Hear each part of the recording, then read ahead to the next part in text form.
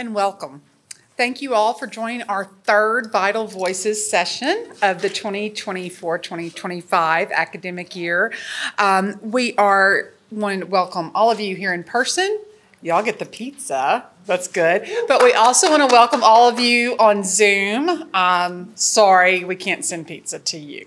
So next time, come in person.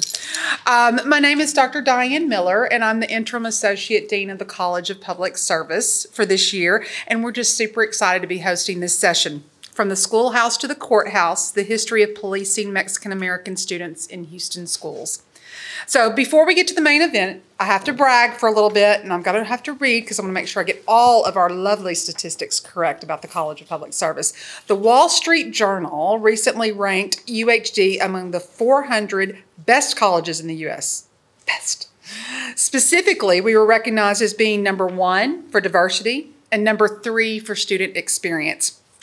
And there are a lot of wonderful things happening at UHD, but specifically here at the College of Public Service, we've got our Masters of Science in Criminal Justice. Who else is a criminal justice major in here?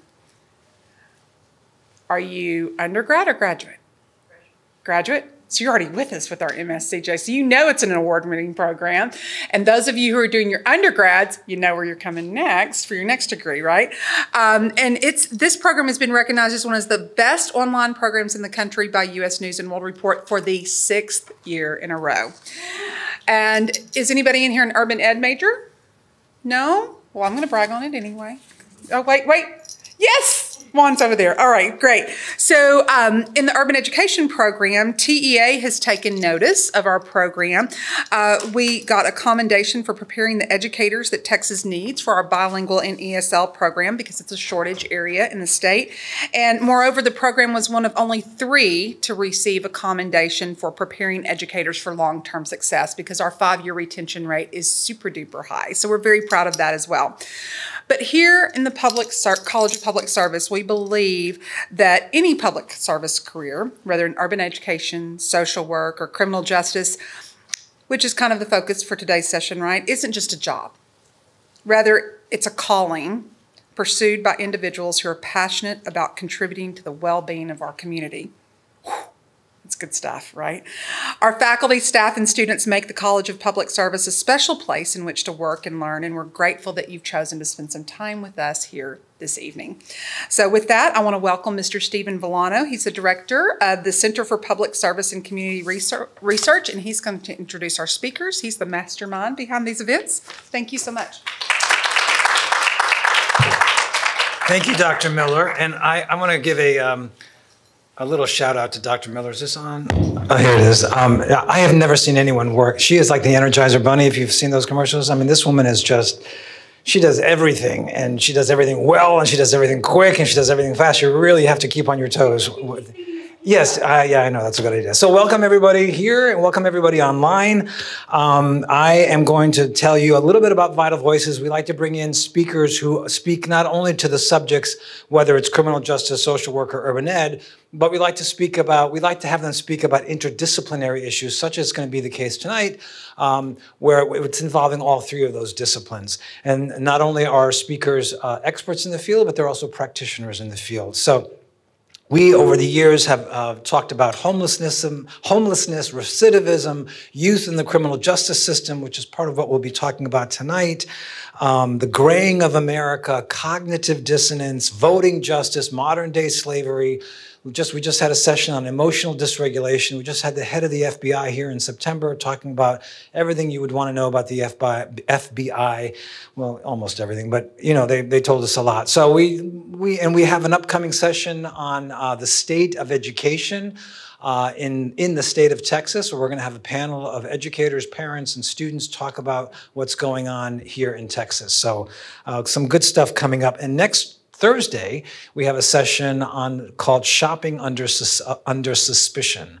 Shopping Under Suspicion, and that is going to be led by Dr. Gabadon of Penn State University. He's going to come and speak about that. So tonight, I want to introduce, I hate reading, but there was just too much stuff to memorize. So tonight we have Dr. Carlos Cantu, who is an adjunct here at the University of Houston downtown, and he's also full-time at Texas Southern University. Dr. Cantu serves on the board of the Holocaust Museum's Houston Latinx Initiative, their advisory committee, and he co-founded the Collective of Progressive Educators, a Houston-based nonprofit focusing on promoting public history projects. Dr. Cantu has studied and researched the history of Mexican-American students in educational activism, alternative Chicano education, and Texas-based independent Chicano colleges for over 15 years. He has published his work on alternative Chicano colleges in South Texas Studies and the Journal of South Texas Studies.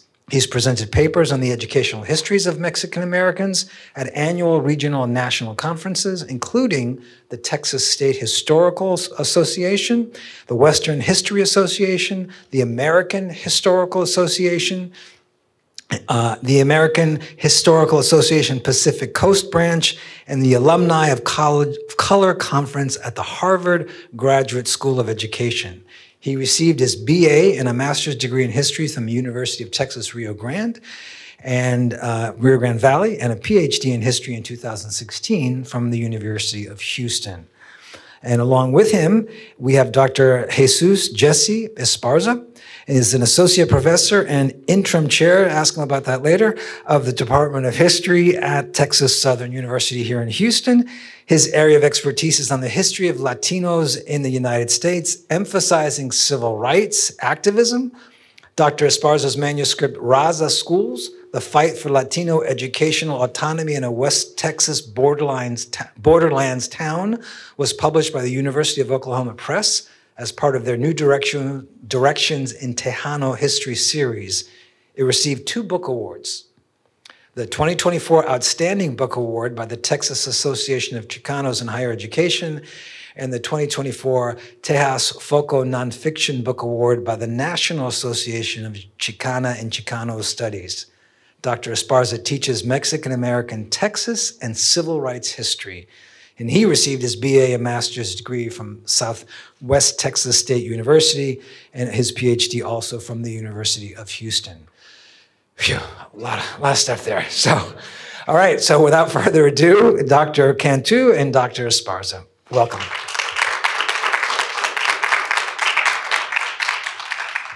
Appreciate you, thank you.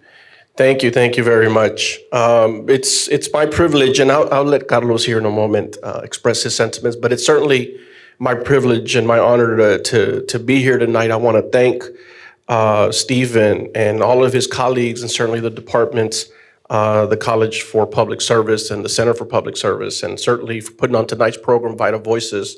It's a wonderful opportunity to share this space, this intellectual space, here physically and then also virtually. So thank you all on Zoom, and thank you all in the audience for coming out tonight. And I think you would have been here anyway without the pizza, so right? So, I want to share a little bit about sort of how it is that we got to this point tonight. And I want to start with an anecdote that occurred back in 1977.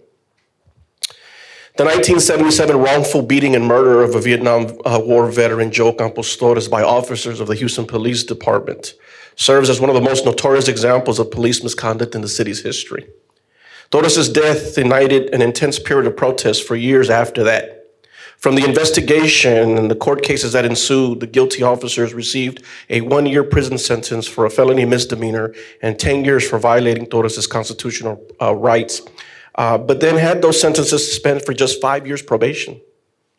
This decision angered the Chicano community, who mobilized to form several coalitions throughout the city. These coalitions were multiracial. I think I lost my mic. They were also multi-generational, and they had become the face of social justice in the city. The Joe Torres case is as one of this anecdote is more than an anecdote. It's also a chapter in a forthcoming manuscript that myself and Carlos and several others in the room tonight are a part of. The book that's currently being reviewed is titled "The Barrio and the Badge: A History of Latinos and Law Enforcement in Houston." And it's a book that's dedicated to uncovering over 100-year history of the relationship between Latinos and police forces, any police force, in the city of Houston. There is no book that exists that does that, not in East Texas, not in the city. There's some that exist for places like Dallas and Los Angeles, certainly in Chicago, but not for Houston. The examples and the experiences of Latinos in Houston is virtually invisible still. And so we aim to change that. We aim to undo that. And we're doing it with this 12 edited volume. It's under advanced contract with the University of Oklahoma Press, again, as part of its series, The New Direction in Tejano History. And it's broken up into 2 parts, 12 chapters into 2 parts. Part 1, chapters 1 through 6, provide a chronological history of the relationship between Latinos and law enforcement. And it reveals a relationship just saturated with conflict and cooperation. As one of our writer contributors mentioned, there is no singular experience when you think about the relationship between Latinos and law enforcement. There's the good, the bad, the ugly, and the beautiful. And this is what this book is attempting to capture and has captured. And so chapter 1, for example, chapter 1 provides us the early policing experiences of Mexican Americans in the city of Houston. And when you get your hands on it, because I'm sure you will, you'll be learning about bootlegging women who were arrested by law enforcement because they were these queen pins of the bootlegging industry here in Houston, Texas in the 1920s. Chapter 2 looks at the Latino integration of the Houston Police Department throughout the 1940s and 50s. Chapter 3, which is my chapter, looks at instances and examples of police brutality during the Chicano movement.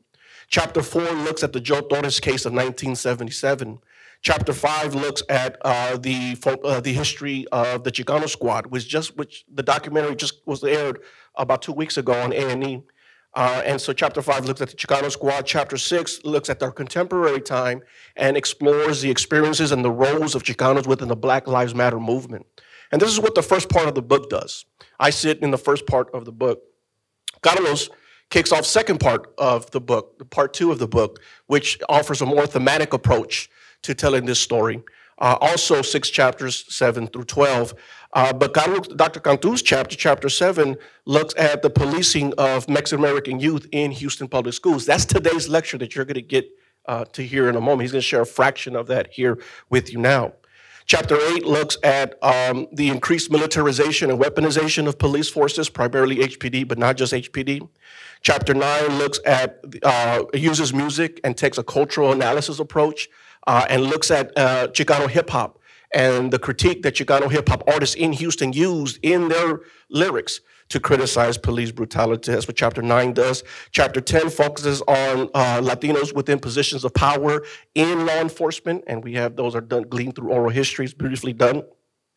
Chapter 11 provides a gendered analysis of these experiences. It looks at the roles and the experiences of Latina officers in any police force here in the city of Houston, but mostly HPD. And then the last chapter discusses the experiences of police forces and their policing of the immigrant community here in the city. And so this is a forthcoming manuscript. And we encourage you to get your hands on it. We encourage you to ask your instructors to make it part of the reading list. We ask that you get your libraries to purchase, make an institutional copy. And certainly when our writers, our contributors are going around marketing the book, go to their lectures and come in and see them speak again and ask more questions. And this is what we want to do. And so this is not a book that we want to keep just on the shelf. This is something that we want to continue to put out in the public and to continue to have these kinds of conversations. And we'll talk a little bit more about that when we get to the end of our presentation, and we'll talk about COPE. But this is the mission. The mission is to get this information out and make it a community effort and not just something that some scholars did back at the ivory tower. So without further delay, then let me shift over here to Carlos, who wants to share a few words also, and then he will jump into his lecture. Thank you. I got this mic. So I hope you can hear me. I'm not sure if this is on or not. Can you hear me? Yes? No? Can you maybe... Okay. All right, well, let me build on just a few words, a few ideas that, from what Jesse's just shared with us. this project, right, starts as an academic project. We went to a presentation, or we did a presentation at a conference at Knox. We were all there together. And there were some individuals in the audience wanting to know more. Where'd you get this information? Where can I get access to this information? And so that triggered this idea of not just having this book written for academics, but rather, trying to produce some sort of public-facing projects, public history projects. And so that is where the origins of COPE started from, I wanting to have some sort of vehicle for funding, right, to do our own thing, right? And so it was inspired by these types of questions, by community members who are asking for this information. And we thought, well, this research is about the community, so we should put this out into the community and try to do some events. I'll share with you one of the events that we did. This is History Harvest Day, Policing Bayou City. This is in June earlier this year. There's a flyer. You can see Jesse, making friends over here. I will tell you this, so this is a controversial topic, right? We had opened this up to the community to come out, please come and share your stories. Well, what we realized is that not a lot of people wanted to talk about their stories of being in trouble with the law. And so we really did not have anybody come out. And, it was unfortunate. We were well prepared. We had invited community partners to help out, and they stepped up. Everybody stepped up, to do their part. But we didn't, we had visitors. We had people who, loved what we were doing, enjoyed, this is great. We need more of this. Unfortunately, we were not able to harvest or collect oral histories, the things that we wanted to collect that day, right? That's what a History Harvest Day is. We invite people, we'll set up an oral history setup, we'll scan some documents if they bring them, and we know this is a rough history, right? It's a rough topic, but it's also a necessary one that we need to, stay engaged with, keep the conversation going. We're not looking for any kind of apologies from anybody, but what we are looking for is to engage in a civil discourse, right? So that is what today is about. So we're very grateful to be here to share our history, to share this story about policing youth, because it's still something that happens, right? My goal in this paper is to historicize what is happening here, right? And so, I have some notes. I want to make sure I don't forget anything. But when I started researching this topic, the policing of Houston public school youth, Mexican-American youth, had resigned myself to this idea that, examining this type of experience, this type of history, was going to focus on the plight of Mexican-American kids. And so we're going to see victimization, or at least in my mind, I was thinking about victimized youth, vulnerable youth, because, to tell you the truth, I favor social history, community activism, right? People who are pushing back. But, as I was doing this research, little by little, started getting interrupted in my research. And instead of just finding these, experiences of hardship, I was finding examples of community pushing back in the 1920s, LULAC pushing back as well, Mayo, right? Armas in the 1960s, student youth. There's also Spanish language newspapers, also going back to the 1920s. The Gaceta Mexicana,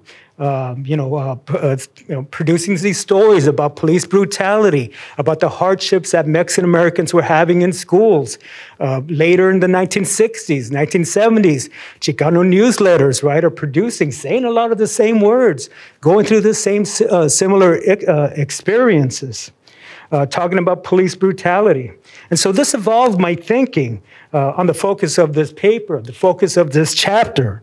While stories about policing youth, whether it's in the historical past or, in recent contemporary times, are dramatic, right? It's, and tragic at the same time, tragic narratives. But the response to this, tragedies are also quite dramatic as well. More importantly, these actions, disrupt this narrative that Mexican-American youth were simply policed youth, that they were victims, passive victims, and that's not accurate. It's not true. The Mexican-American community were not only protectors of their youth, but even the youth, right? And the examples of the student walkouts, they too are protectors of themselves, right? The youth are pushing back for the experiences that they're facing in schools. So policing Mexican-American youth in Texas, I'm sorry, this might be a little high, so I apologize for not being able to, I'm a short guy, so. But policing of Mexican-American youth in Texas public schools in the 20th century is rooted in this long legacy of exclusionary and subtractive education. So what I mean by subtractive is, the removal of foreignisms in, I'm sorry, I keep on forgetting to speak directly into the mic.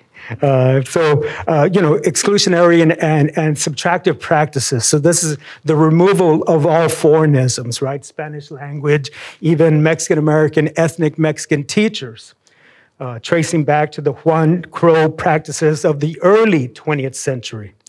When the promises and the efforts of the civil rights movement, the Chicano movement, were starting to materialize in the late 70s, early 1980s, the pattern of discrimination, including student tracking, English-only curriculums, appeared to be ending by the late 70s, right? Early 1980s.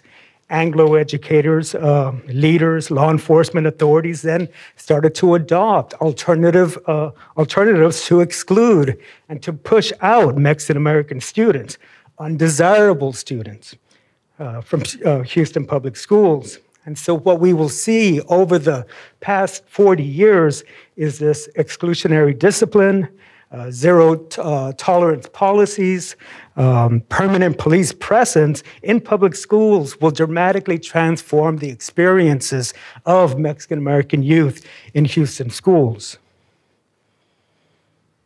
So like I said, in this paper, I'm trying to historicize, right, the policing of Mexican-American students in Houston by examining the discriminatory effects of Mexican-American students.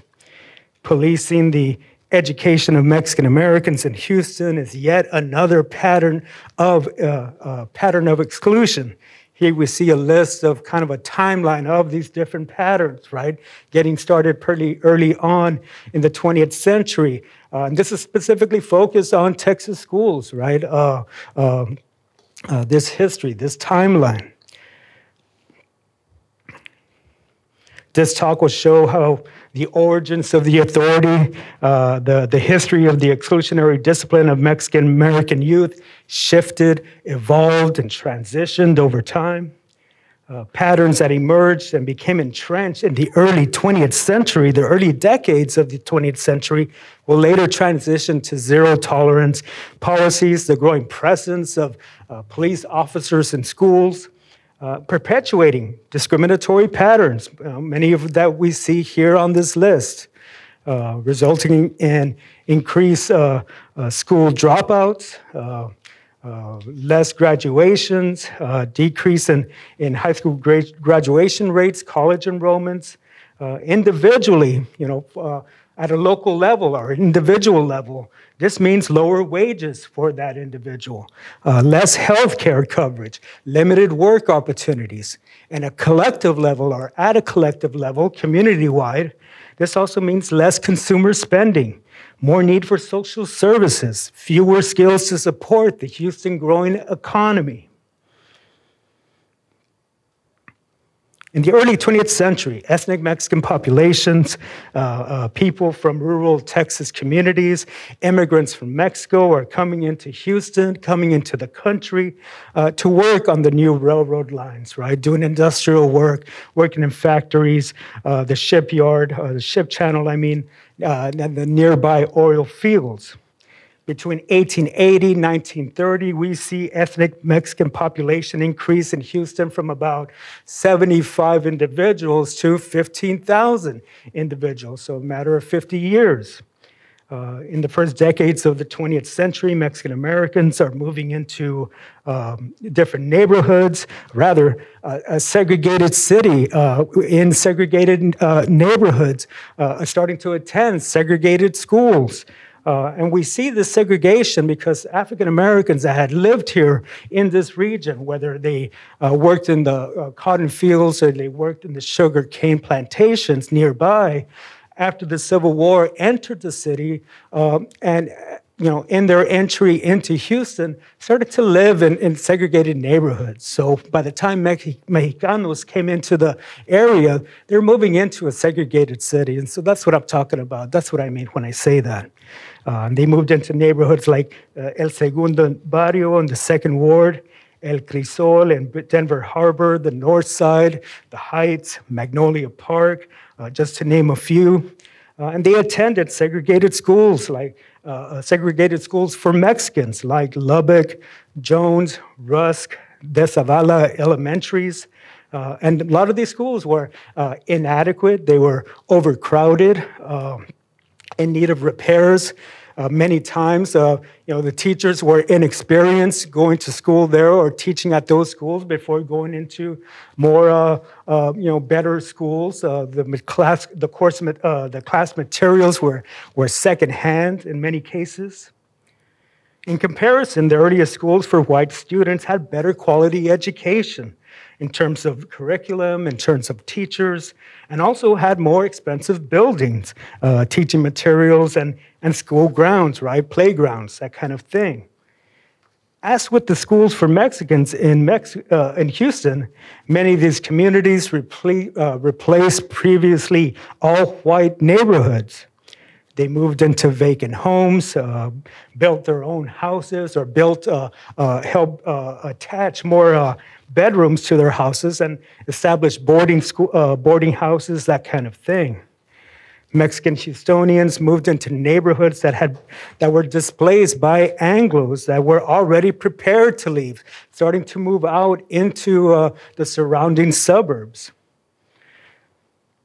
But some of these schools, formerly educated white children, by the 1920s came to serve exclusively ethnic Mexican children.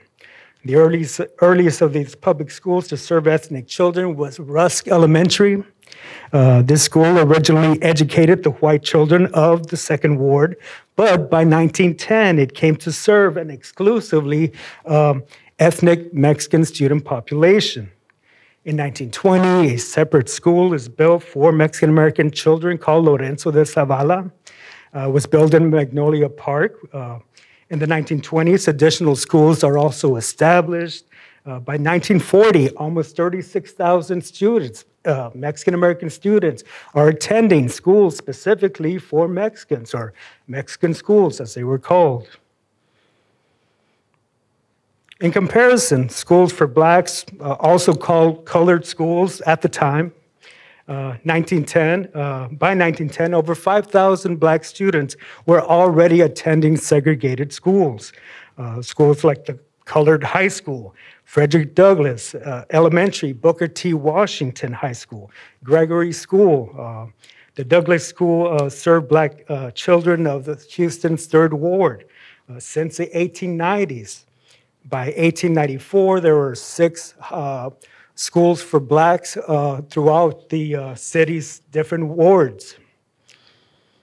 Alliances between Mexicans and Anglos facilitated solutions to police misconduct. Fernando Salas, he's a jewelry business owner, and Frank Gibler, he's a sympathetic Anglo ally, newspaper owner, will help to establish La Asamblea Mexicana. This is an early civil rights group in the 1920s. And they help to expose police brutality, work together, as a civil rights force, and help to out or suspend a sergeant, an HPD sergeant who had mistreated Mexicanos in the prison or in the jail. They also helped to free 5 individuals that had been wrongly accused in prison or in jail, the local jail. La Asamblea established rapport with the police, identified the many difficulties faced by the Mexican-American students in Houston schools.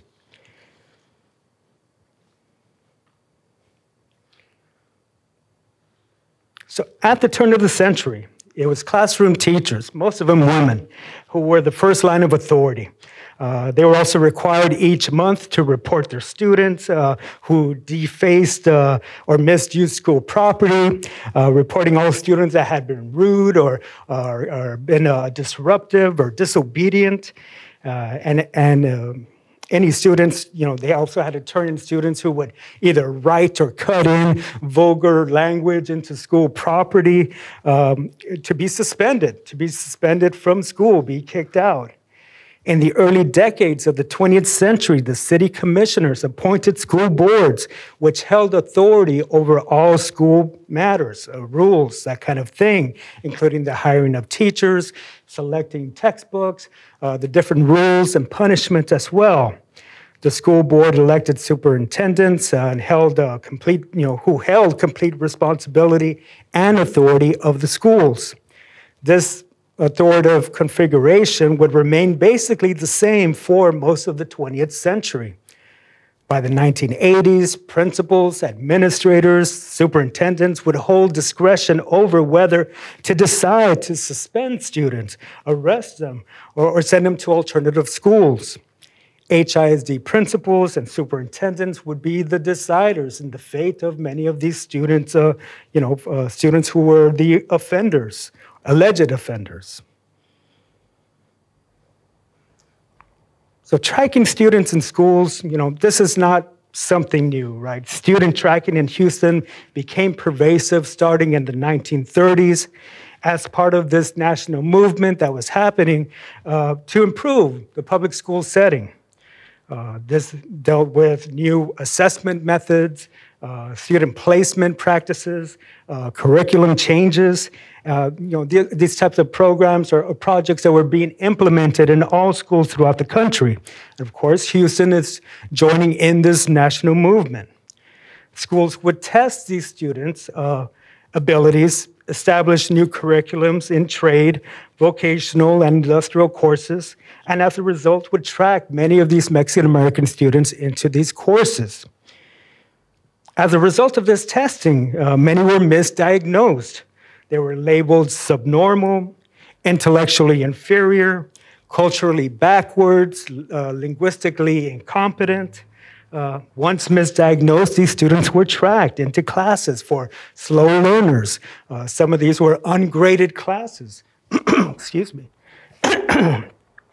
or special education.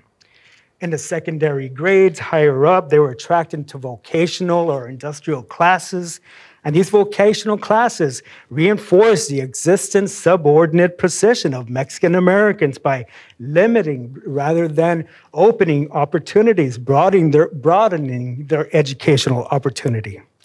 Many times, Mexican American students, they really had little choice in the matter. They had little say, so these decisions were made for them. This stratification would reproduce the existing relations of social order, the economic world that existed outside of the school walls. By 1980s, the tracking of students out of school and into the courts, into the criminal justice system. Now, this was new. Students of color have increased risk of being suspended, expelled, arrested at school because of zero tolerance policies. We also see permanent police presence in schools. So now minor disciplinary infractions were now criminalized. Disrupting class, using profanity, misbehaving on the school buses, student fights, truancy, so skipping school, once meant a trip to the principal's office. Now these minor misconducts are now considered crimes and students can be arrested or reported to the police. During the era of protests, so think late 60s, early 70s, Anglo opposition undermined the struggle for civil rights. Local politicians, school leaders, academics saw this high poverty rate and student demonstrations as a sign of a lack of law and order by the Latinos, instead of looking at more structural discrimination that was existing in institutions in Houston. When white communities argued that desegregating schools was going to disrupt, was going to have a negative effect on white students, school officials created new disciplinary policies. Historically speaking, policing students enforced social control over Mexican-American youth who had previously been kept out of schools, segregated based on language policies. They could now be funneled into a prison pipeline. Giving white teachers and administrators the authority to label a lot of these students as pre-delinquents in the 1960s would give way to the school-to-prison pipeline, that started in the 1980s and became more prominent in the 1990s. As a response to a series of Mexican-American walkouts in 1969 throughout the city, throughout different high schools and even middle schools, they were protesting being punished for speaking Spanish. They wanted more Mexican-American teachers. They wanted Chicano curriculum up on the, in front of the class. But HISD would hired its first, HISD would hire its first security guards in 1970, following Nixon's, rhetoric on war on poverty.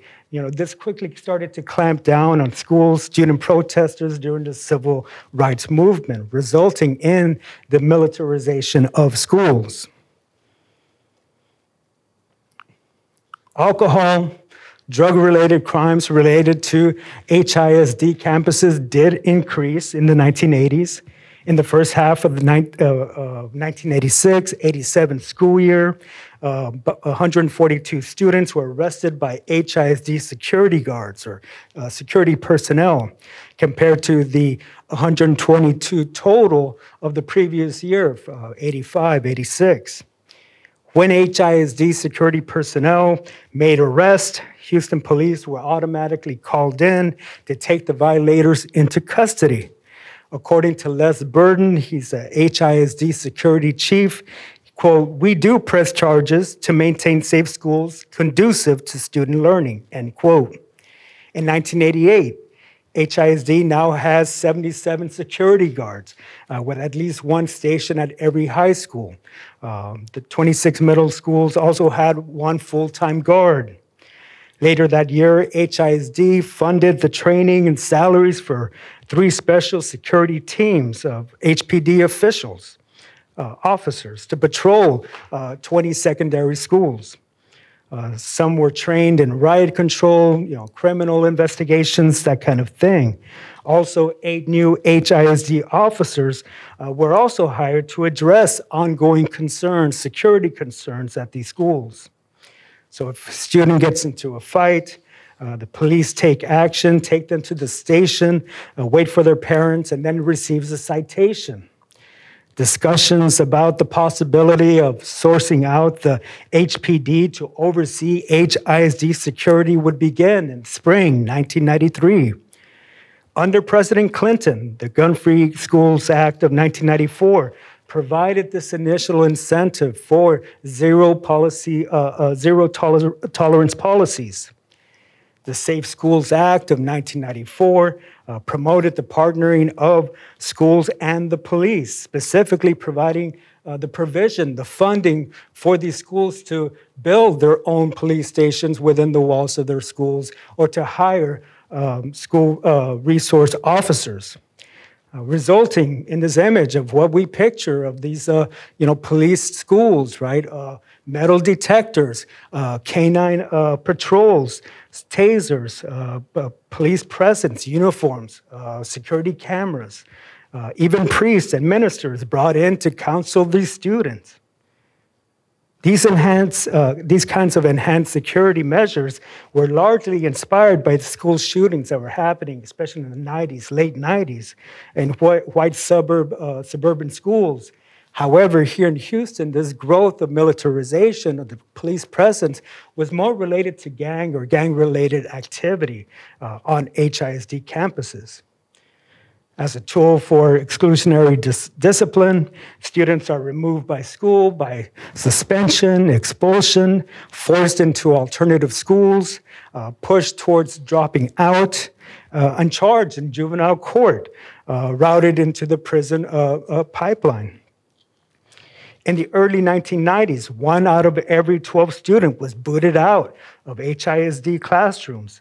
Out of these nearly 24,000 students, over 1,000 of them were turned over to the police. However, just to be clear here, it's not HPD who is policing these students on HISD campuses. HISD has its own PD, its own police department. The HPD is the only accredited public school district police department in the US. So while HPD does distance themselves from, policing these students or being connected to these policing students, many times these students who are get in trouble are put into HPD vehicles, taken to HPD facilities, headquarters, held in HPD holding cells until their parents come and pick them up. So there is this connection with HPD, despite what HPD may say about that. Critics argue that these zero-tolerance policies have been used to push out low-performing students, especially in this era of No Child Left Behind legislation. This President Bush-era program directly tied school funding to test scores and harsh exclusionary discipline. These policies provided schools a convenient method to remove underperforming, undesirable students and conceal the school's educational shortcomings. Police-based enforcement of zero-tolerance policies, it's predominant in schools where these test scores are low, they're overcrowded, they lack funding, they lack the resources, and they're highly segregated as well. The increased presence of police in schools parallel the increased surveillance of youth in segregated America. This increased presence of police in schools has not promoted the confidence or trust among many people in these schools. But schools like HISD, or school districts like HISD, have this, quote, sophisticated and deeply entrenched school policing structure, end quote. They employ school police officers as school employees, collaborate with them to fortify this police structure, keep it together. And school administrators will accuse students of small offenses, such as disobedience, disorderly conduct, and then a police officer will arrest them for this alleged conduct. The police officer may add a penal code punishment violation, such as disturbing the peace. Advocates and lawmakers have concerns regarding this criminalization of school-related misconduct because it disproportionately impacts students of color. Due to the rising concern of schools overusing this exclusionary practices for removal of undesirable or underperforming students. So let me share very quickly some of these numbers, right? This is more attributed to Texas-wide numbers, but let me show, this is that time period, 1990, 1995, when these policies, these zero-tolerance policies are being enacted. And you can see this bump here, 1990, 1995, goes significantly up. I don't know if there's, I don't want to move too far out of the way, but the same thing here, 1990s, you can also see 1995, this huge bump, thanks for the Hispanic column. It's the second one to the end. And you can see how these policies, kind of triggered, right, bumped up these totals, 50, 53, 54, pretty high numbers. But let me share some also from Houston.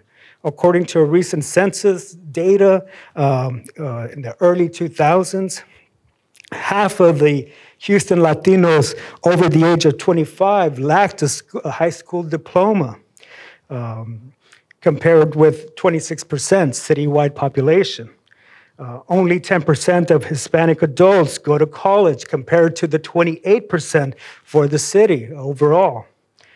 The reasons for these high dropout rates in Houston, Latino youth is also diverse. This includes struggling with learning English, needing to work, needing to help the family, leaving school, coping with unplanned pregnancies. And so the solutions can also be just as complex as these problems. Now, add to this the policing of students that results in police records. And so these opportunities get smaller and smaller and smaller. Many realize in their 20s how hard it is to get a job without a diploma. I know I kind of skipped this slide, but I can make this available to anyone. And I do want to share something because, as a historian, we're not always in the business of providing recommendations, right? But I am always interested anytime possible that I can present or share a usable history. So here are just a few recommendations. I know this is the college for it. I know that this is the space for it, this forum for vital voices. The students are criminal justice, social workers, potentially become educators. So, this is stuff that can be helpful, right? Alternative disciplinary strategies. So while strict disciplinary actions, especially for violent or very disruptive behavior, can be helpful, if it results in a police record for a minor misconduct, that shouldn't be happening. On-campus intervention programs, like counseling, support services for students to modify challenging behavior, but also providing opportunities to learn life skills. That's a good thing. Life skills such as effective communication, goal setting, working with the students to help them make, decision-making, the right decisions. Cultural competency training. I know we live in Texas, and that's been done away with. We can't really be talking about diversity, that kind of thing. But there's still efforts that we can make to correct that, right? Allowing professionals to become more aware of the cultures of others. That's always good. It helps to answer how and why certain stereotypes, discriminatory beliefs exist. Being aware of these potential stereotypes can help or have a significant impact on the ways that school staff, educators treat their youth. Eliminating zero tolerance policies. Also, the evidence is clear that these policies that seek to exclude students from schools, the educational process, are not really in the public's best interest or the students' best interest. Research evidence proves that zero tolerance policies that feature mandatory punishment for minor offenses do not work, and in fact exacerbates more misbehavior. They also point to unsafe school environments, a lack of improvement on terms of students' academic performance. A more tangible, reducing effort is reducing class sizes, right? Teachers can only control the students, so many students. In truth, class size is one of the most effective ways to improve the outcome of students and teaching. Okay, so that is all that I have for you. I appreciate your time and thank you for listening. I'm very grateful for Vital Voices to invite us here. Stephen, thank you for having us. We do want to open this up with some Q&A, I believe. Is that part of the structure, I think, the forum? Thank you. Okay.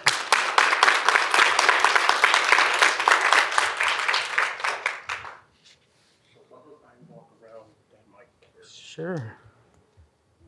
Do we have any comments or questions for our speaker? I'll come to you with the mic.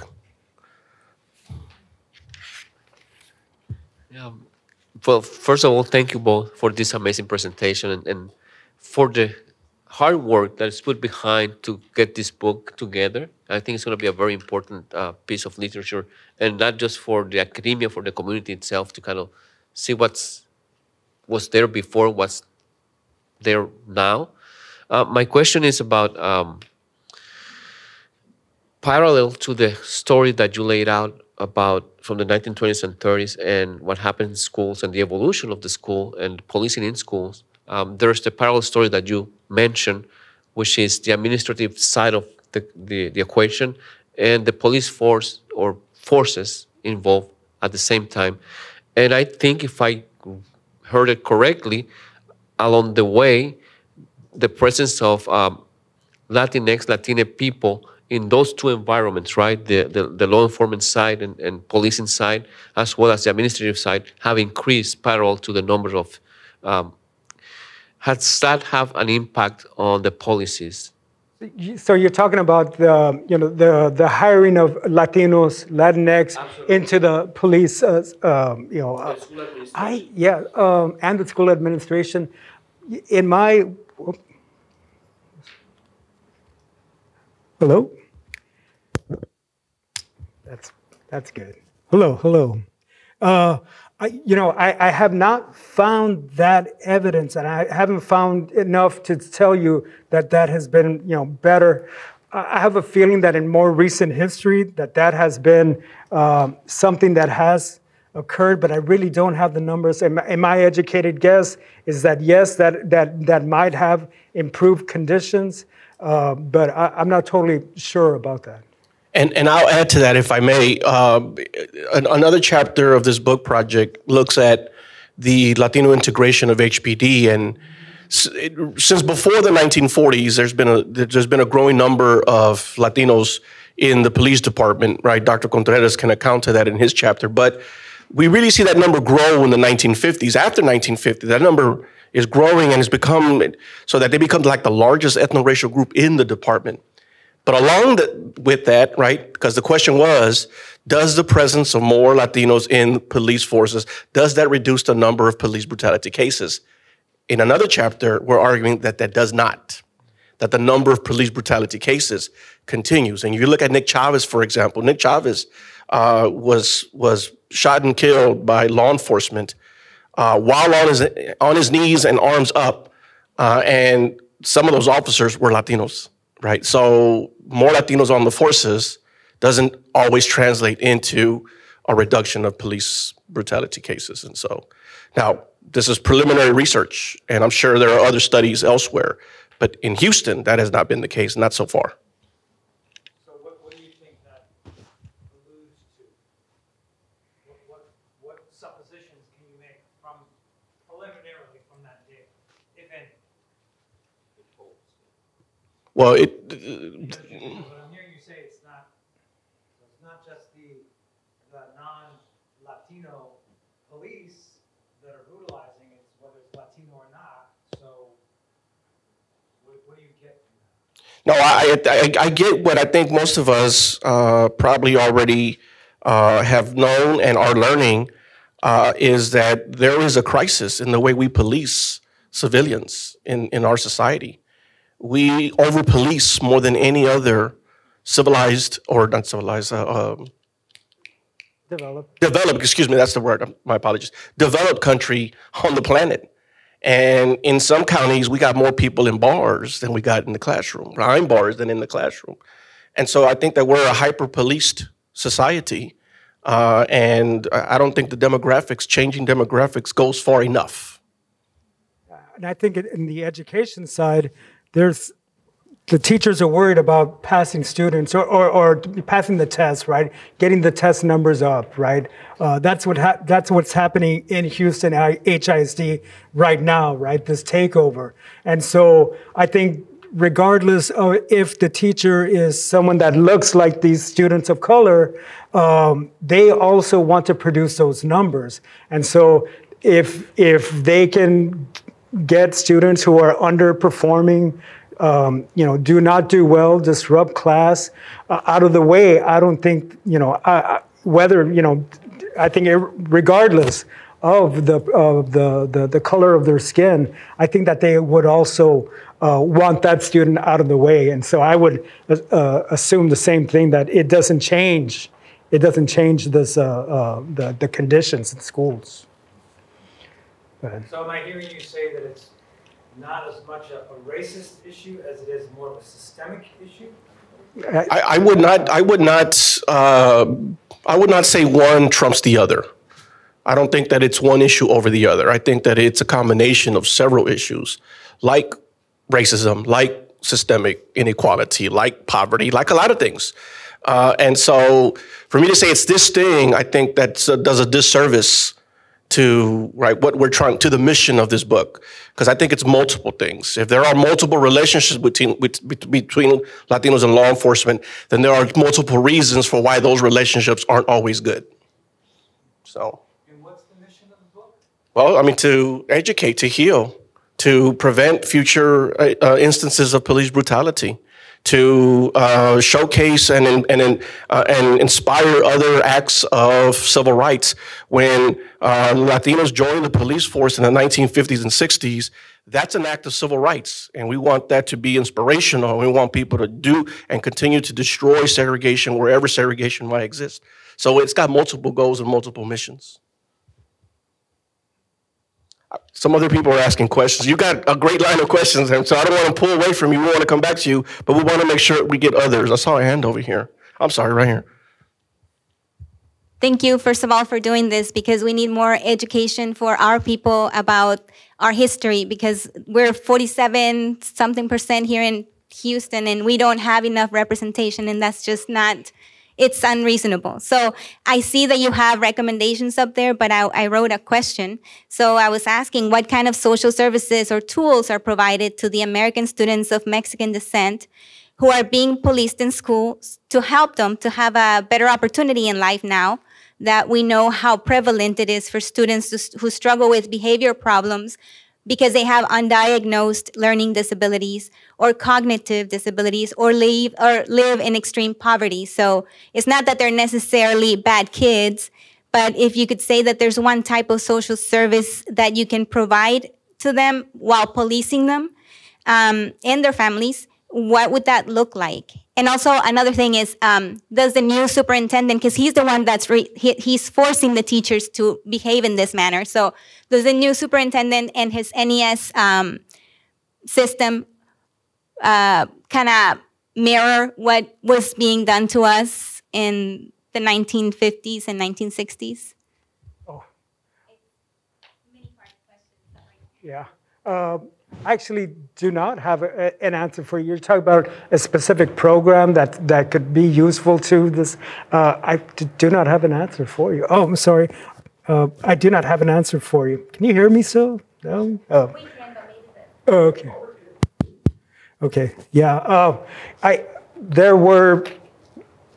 I'll share one, on-campus intervention program, providing the counseling services. And this is kind of working with families, working with, building the trust from the families, getting them involved, bringing them into, I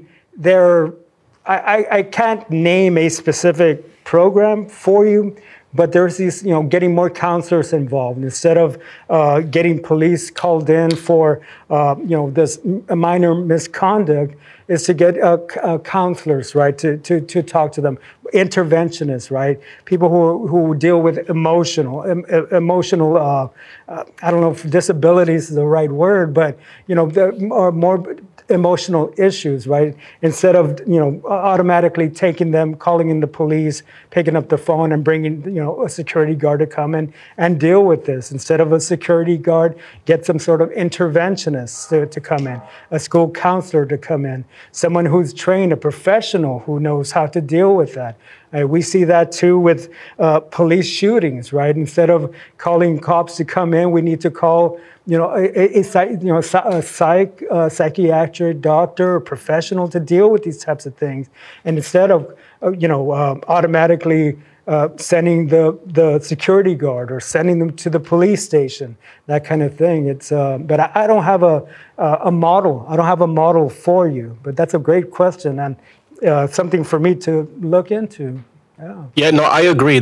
So those, we appreciate the tough questions. We don't have all the answers, and I think we make that pretty clear. But but thank you for that question, because it is a real hard question. And I think that what that does is that kind of gets me to think about doing this presentation in front of teachers and getting into classroom settings and with educators and with parent groups and liaisons, and because they will have the answers, I think. And now they can share those answers with us. And now we have answers too, so that when we're asked the hard questions that way, we can provide what we've learned, because this is always an opportunity for us to learn and grow. So I thank you for that. And we just don't have an answer for you. But I imagine someone in the audience does here or virtually. But speaking of virtually, I think we also have a question from someone online. So, first of all, they want to know, someone wants to know if you can share your contact information for any follow-up. Is this slide deck available if people want it? Yes. Okay, so if anyone wants this slide deck, when you take the survey tonight, which will be, the QR code will be up on the screen, just let me know in the comments, I want a copy of the slide deck, and I will email it to you. But the question we have online is, the comment is, I'm so appreciative of this work that you presented today. It is important to continue to highlight this work as we watch the takeover at HISD.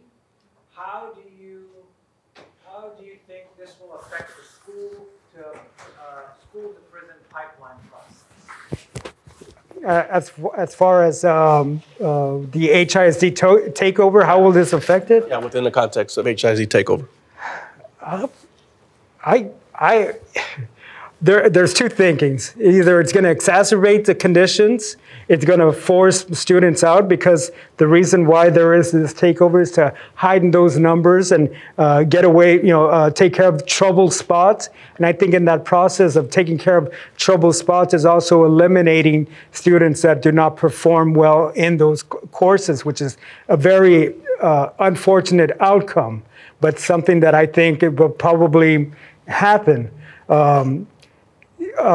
Now, in the flip, on the flip side of that, those numbers may improve, may look good, and so people can feel good about that, but it's probably to the detriment of some of these students. So another question is, they're interested to hear if you found ways that parents and caregivers are getting involved to protect students. I don't know. These recommendations that I shared with you were things that I pulled from, different ACLU, different organizations that are doing, tackling, challenging, confronting this school to prison pipeline. And so modern terms, modern day, that's where I'm limited, right, in answering that. I looked at the history, went into the archives, looked at, the Houston Chronicle at the HMRC down the street. But so speaking in more modern terms, contemporary terms, my insight is rather limited. So. I know we had a question here in the audience. Well, hold on, let's give you the mic. I have a big mouth. You're getting my steps in today. Thank you. There you go. I just had a comment. I think you kind of touched on her second question that she had, which I think it's interesting. So you said, is HISD the same like back in the 1950s, removing, what was it that you said something about places?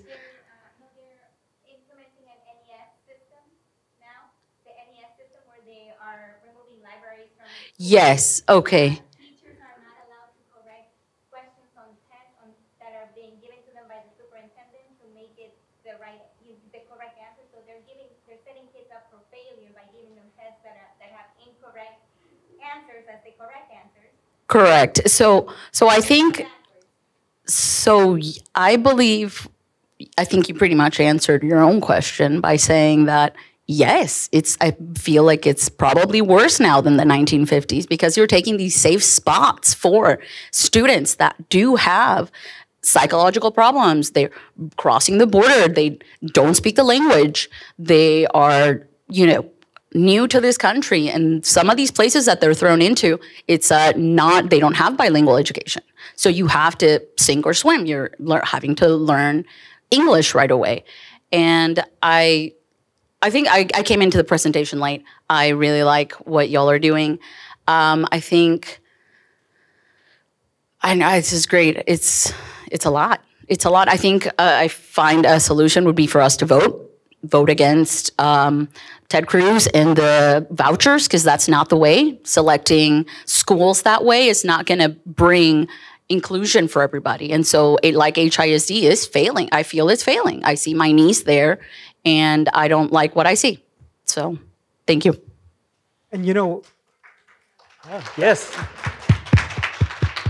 One other component, one other complication that happens here is not just the school to prison pipeline, but also the school to prison to deportation pipeline. And that's a whole nother level. Again, kind of more a contemporary, I don't think it's a contemporary concern. I think that concern had always been there, but now there's a research being done on that, contemporary research being done on that I had not even thought about, And so those types of issues, get even more complicated, get even more dire for these students who, might have an outburst, minor misconduct, whether it's truancy or if it's acting up in class because, school is boring and some of the teachers may be boring. Some teachers I know are fantastic because the students tell me when they come into the college class and they say, I had great teachers. I always loved history. I always love hearing that.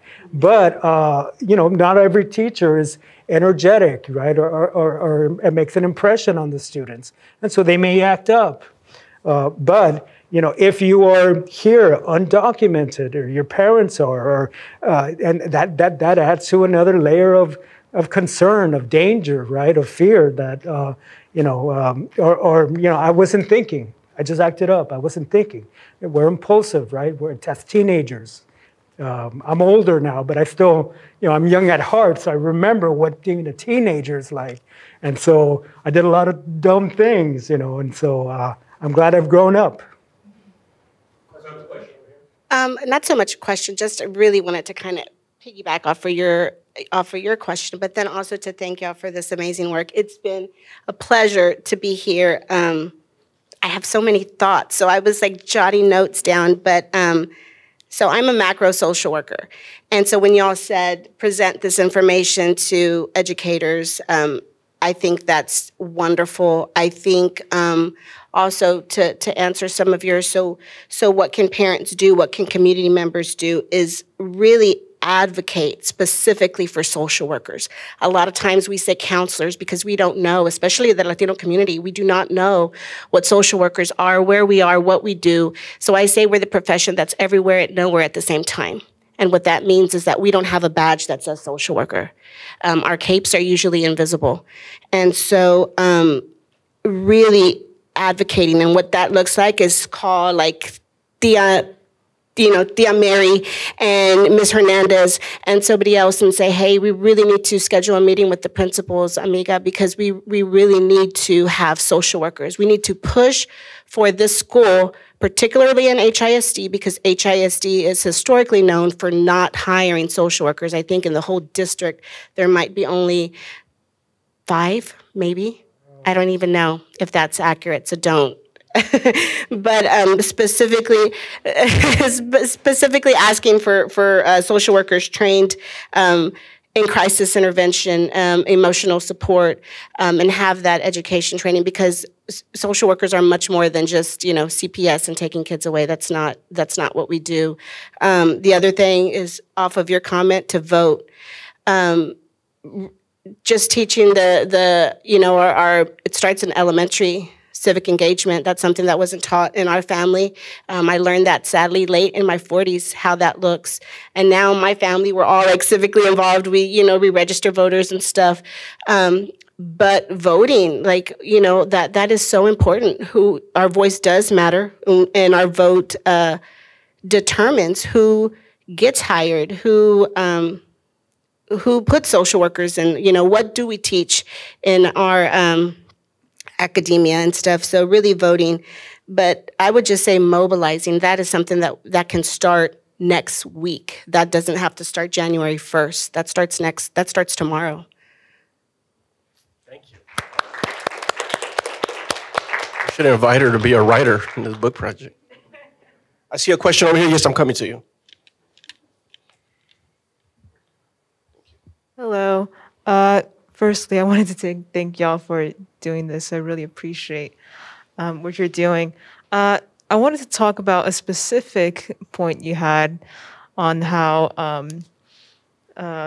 schools were suppressing or at least disadvantaging Mexican American students. And I wanted to touch on the topic of language.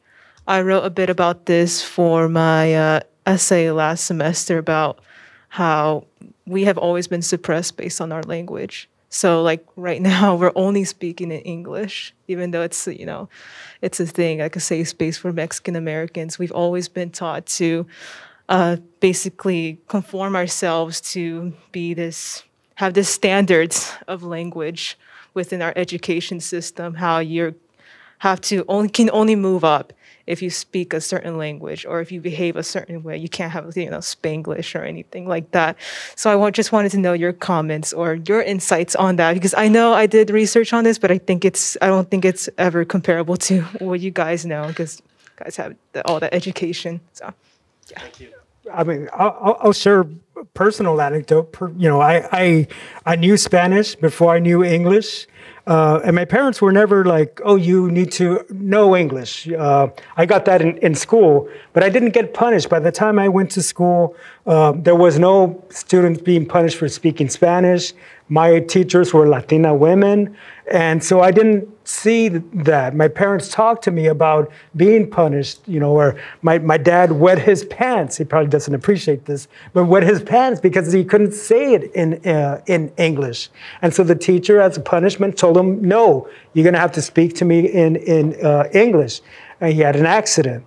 And so, you know, these are stories I hear growing up, and they didn't really have an impact on me until later on. You know, I teach Mexican American history. My Spanish is the worst. You know, I'm embarrassed about that, right? I wish I could speak better.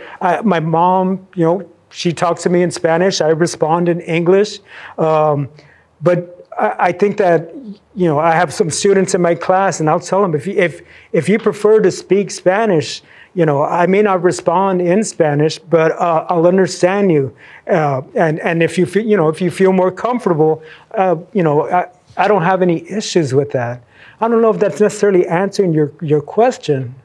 Yeah, and so let me also sort of try to answer this. It's, you know, like Carlos, I went to school way back in the 1900s, but not so far back that when I was in school, I was prohibited from exercising my right to speak Spanish. I wasn't censored that way. And my parents were educated in Mexico, so they didn't get that either. You know, they were already adults with kids when they brought us here to or when they came to the U.S. But I do know that historically, that has been a problem. And I know I did a research, and this is not a selfish plug, but, you know, we talked about my publication, Raza Schools, with the University of Oklahoma Press. And I did a study. This is a study of a community in West Texas where I interviewed people who attended a one-of-a-kind school district. These were Mexican Americans who founded their own school system, a TEA-recognized school system, accredited ISD. I don't mean a Mexican school in a district. I mean, this was a school district for, by, and of Mexican Americans. And since the 1920s, I mean, they were teaching curriculum bilingually, right? I mean, in English and in Spanish.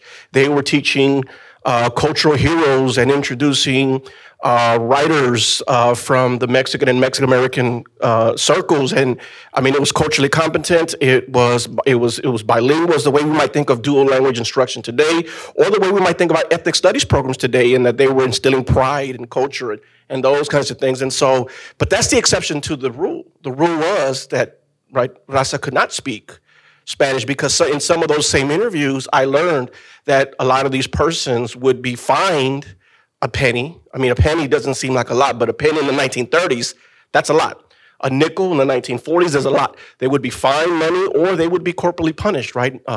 Getting swatted on the back of their knuckles or things like that, or get sent to the corner, or, you know, whatever the corporal punishment was. And so historically, I think that there's been an effort to erase that sort of cultural language and that cultural trait of a population, because schools in many ways have always tried to assimilate the learner, to you know, teach them one language and one way and one value. And now, right, in many ways, I'm going to go so far as to say there's efforts now to try to teach our learners one religion. I mean, I'll go there, I'll take us there. I'm not afraid of anything. right? And so, but this has always been the objective of the schools in a lot of ways, the American public school system. But yeah, historically, that has been the rule. Sure.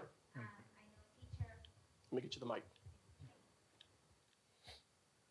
So one of my friends is a teacher at Sharpstown High School. She's from Spain, and she was hired because she's bilingual, and that's a majority Spanish-speaking school. And she was just told that she is not allowed to speak Spanish to her students, which are majority Spanish-speaking. So she teaches physics. How is somebody who doesn't understand the language is going to understand physics? And so I think they are going back again to the same things that they were doing to the Americans of Mexican descent back then.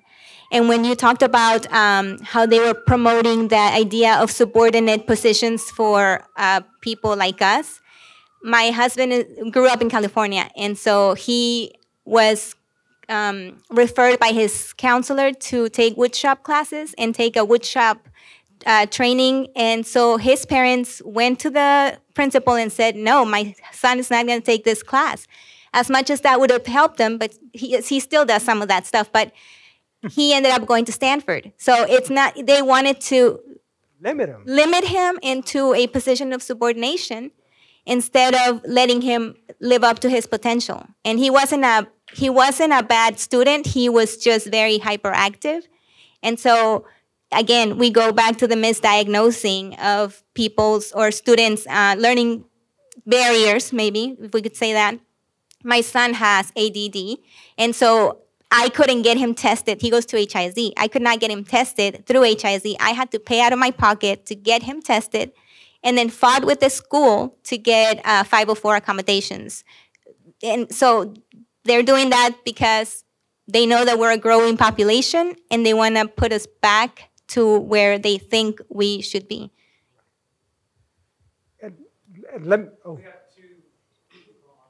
Okay, we're going to get to the onliners. We want to respond to this question and comment. And really, it's just a comment. It's not so much a response, but when students, present day, becoming a plumber, an electrician, those types of jobs, pay well. But when the student doesn't have a choice, doesn't have a say, and we're going to make this decision for you, that's where things, get out of hand, or it's unfair, it's not right. But if you can say, I don't want to go to college, I don't see myself as college material, but that's the choice that, it's on them, it's on the student. So if they say it out loud, if they don't, if they prefer to take that route, that's fine. But when somebody else decides for you, that's where the trouble starts, right? So that's all I was going to say. Yeah, and I would agree with that. I'm going to keep it short. I'm going to agree with that because historically also we know that the Latino learner has been tracked into vocational kind or industrial or occupational kinds of curriculum.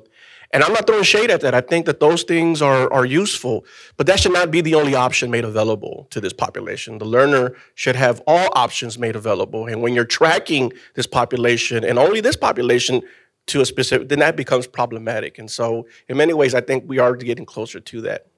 We got 2 online questions. Oh, we're going to go over here, and then we're going to go to the online questions. Thank you.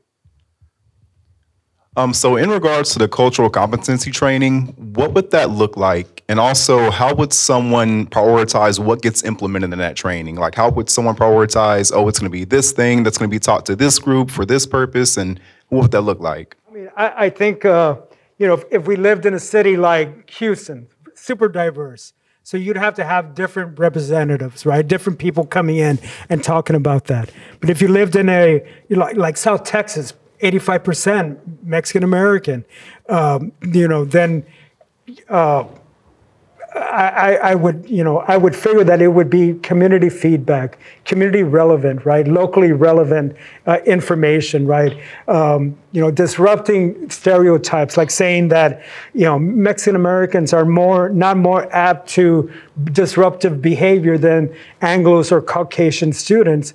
But for some reason, students of color get singled out more, get in trouble more for that, and leading to this school to prison pipeline, right? The higher numbers of youth, or it doesn't always have to be youth, but just people of color of all ages.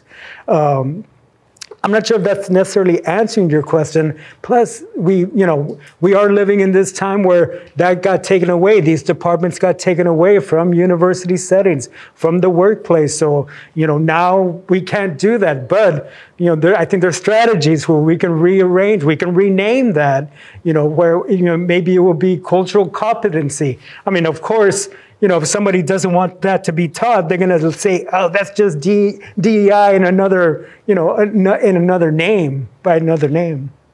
I would say, and that was a fantastic question. I would say, something as simple as, learning Spanish, learning the history of this community.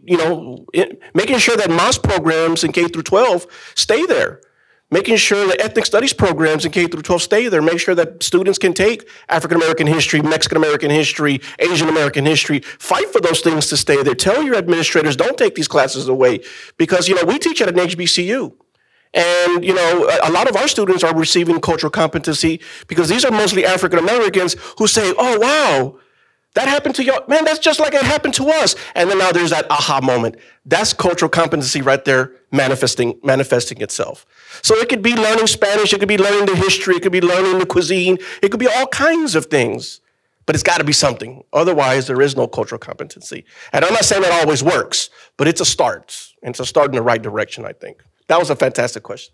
Let's go to the online questions. All right, so thank you for your important work. Have you had a chance to explore how these zero tolerance policies have been affected by the state takeover of HISD? Oh.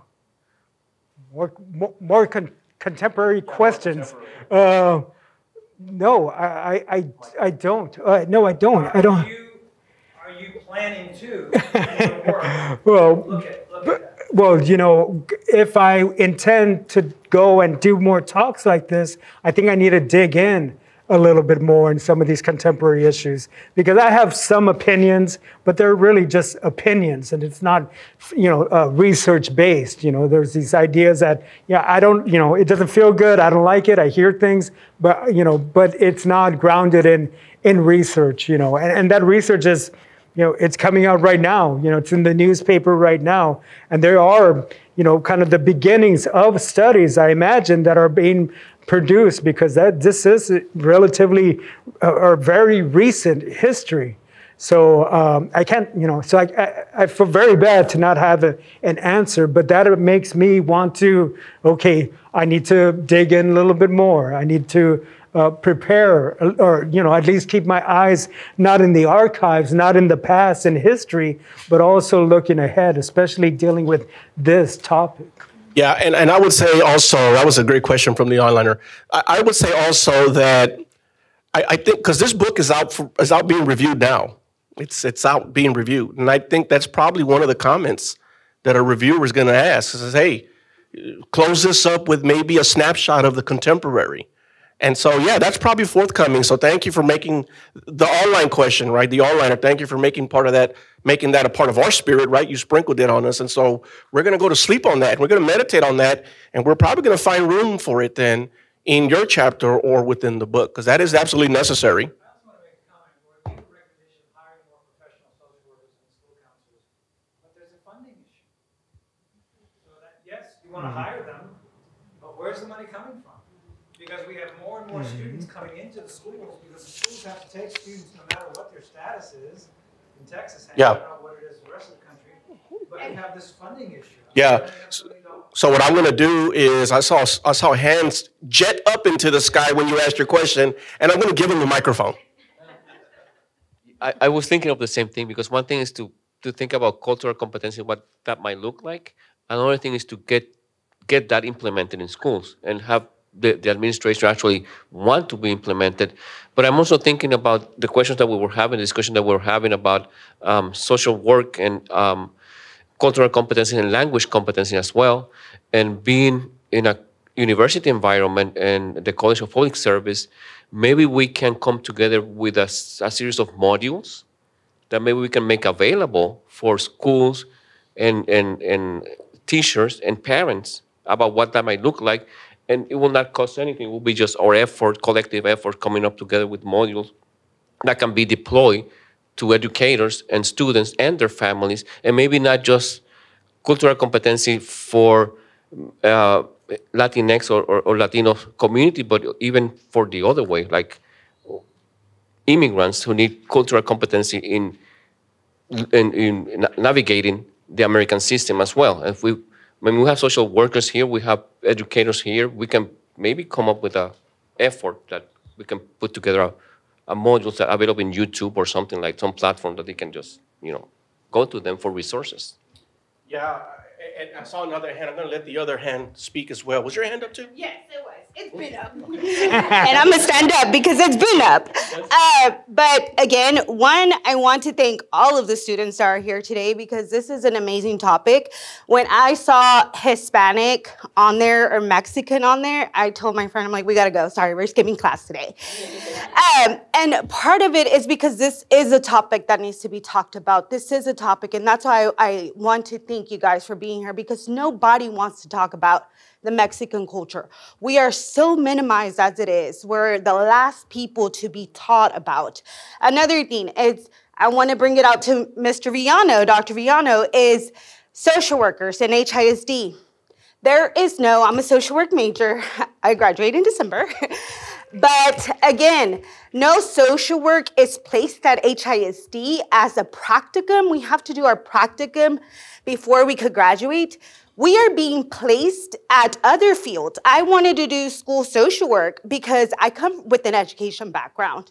But when I got placed in a meso practice, which is community building and rebuilding, which I love doing, it came to me that, why aren't social workers being invited to HISD schools when we have teachers, our own educators in UHD that are stepping foot in HISD campuses? So that's what I want to bring up to Dr. Villano. Let's start there. Let's start having our social work program be involved in HISD instead of putting us in other. We have some students that are traveling to Sci-Fair to out of areas where this is our home. UHD is HISD. So that was another thing that I want to say.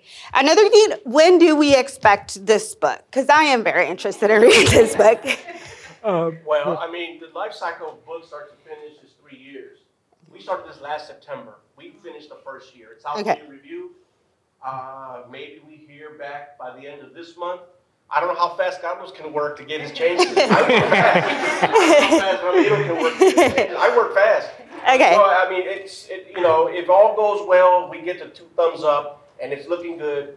I say by the end of 2025, 2026. Okay. We'll look for it. Is that okay? Is that okay? We won't pressure you. I want to make a comment too. So if HISD doesn't have school counselors, then that's an issue that people have to get involved. That's another issue where people have, I think you were saying it before, people have to get involved to make the stand. Look how many people are in this room. Exactly. Yeah. And that's what I think I'm trying to make the point is that just being here, it's knowing more, acknowledging ourselves more about cultural competency. A lot of people don't know what that is. I'm going to be honest, I didn't know what that was until I got to UHD and I took my first social work class. This is where I'm learning. And then another question is, you said about getting more involved and getting part of what social workers do. Like I said, I work in the meso practice. Part of my job at the place that I'm placed at is working with the community to be able to advocate for themselves. So I'm not just advocating for you, I'm helping you how to advocate for yourself. So that's building upon that. And that's one thing that I love of what I'm at and what I do is that I get to walk to Barrack Elementary. I get to walk to Sam Houston, high school with these parents and be like, they need support, they need help, and you are the school that needs to support them. And that helps them. But how can we do more? Or what are you doing to do more to that? Oh. We're doing this. Yeah. Yeah. I mean, Okay. we do this. We go and we hit the ground running and we make connections. I don't know how many talks we went to already, how many conferences we've gone to, how many times we reached into our own pockets to get to this spot and get to. So, I mean, we love doing this, and we'll do this till the wheels fall off, and hopefully the wheels never fall off, and we'll do this. Invite us. Yeah. Okay, and what areas are you serving? I know that you're doing a talk at Leonel Castillo, which that is like 72% of Latino community. So I'm very happy that you guys are attending there.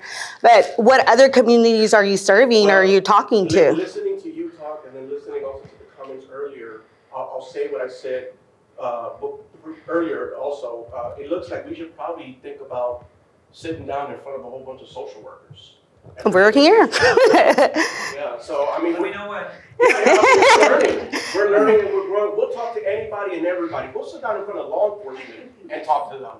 We'll sit down in front of administrators and talk to them. We'll sit down in front of anybody unapologetically and share this research. Anybody that wants to learn and grow, we'll do it with them. And so absolutely we will. Okay, thank you so much. She's on fire. Are there any other questions or comments? I do want to let Carlos talk about a forthcoming and upcoming event that we want to invite all of y'all to, and all of y'all and y'all's families to. Yeah, so I think there's flyers out there. We wanted to share with you this Memorias of the Chicano movement. There's a QR code. You can sign up through the Eventbrite. And it's free to register, but we want to kind of get a little bit of a head count. And so this is coming up in November. I need to look at it to see, November 16th. And it'll be in the morning, 9 a.m. to 1 p.m. at the Leonel Castillo Community Center. And we want you, even if you were not participants of the Chicano movement, please come out and just check, come and join us. We'll have some donuts, we'll have some food, and just come and check it, come and see what we're doing.